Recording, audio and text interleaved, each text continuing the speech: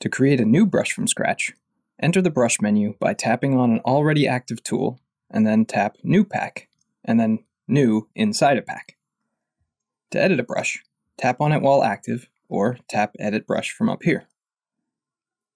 In this video, we'll focus on the two main brush types, as well as stamps and grains, which allow you to add texture to your brush. I'll start by increasing the width and lowering the opacity of the brush to help demonstrate. The default stamp is a simple black dot, and you can already see how we're building the stroke, by repeating the dot along the path drawn on the preview screen.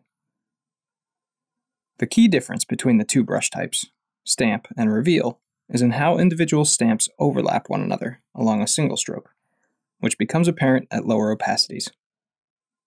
With the stamp type, they overlap, and I can build up the opacity with a single stroke.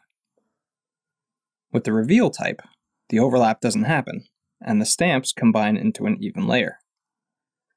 We can still build it up, but it requires lifting up the stylus and starting another stroke. Let's apply a stamp to the brush. Tap on the plus icon and choose your preferred import source. You can use basically any type of raster image for this, including a photograph or things drawn in concepts, but it's recommended to use high contrast or black and white images for best results. It's fine to use colored images, as the editor will convert them into grayscale for you, but it's good to have a completely black or white background at this stage.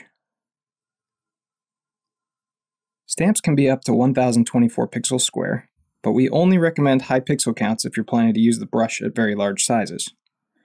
For brushes used at narrower widths, we recommend square stamp sizes in either 256 or 512 pixels to save memory and increase performance. Here are some stamps I created earlier. These are just simple transparent PNGs at 512 pixels. Concepts is unique in its ability to add up to 9 different stamps that appear in a random order along the path you draw. This can give a lot of organic variation to your brush. The icon of your brush is based on the first one you add. Tapping on a stamp gives you the additional options to invert the colors, as well as a button for deleting the stamp.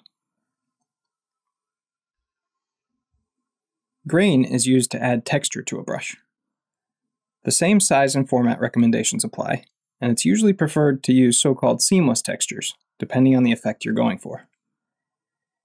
If I choose a regular image and scale the grain down a bit, you can clearly see how the image is repeated both vertically and horizontally in tiles.